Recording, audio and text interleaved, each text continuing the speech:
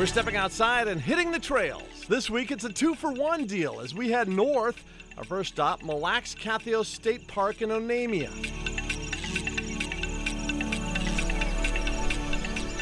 We are at one of the features of the state park, which is a fire tower that was built in the park for monitoring wildfire many, many years ago.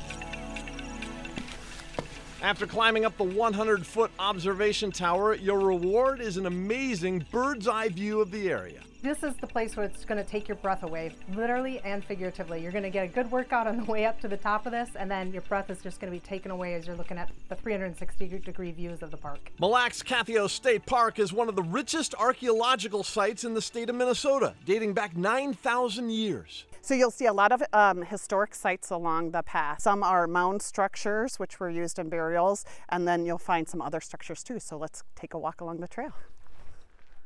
This land has been home to the Dakota Nation as well as the Ojibwe Nation. They nestled in and around Ogeechee Lake and the Rum River, all of which kind of fall within the statutory boundary of Mille's Kathio State Park.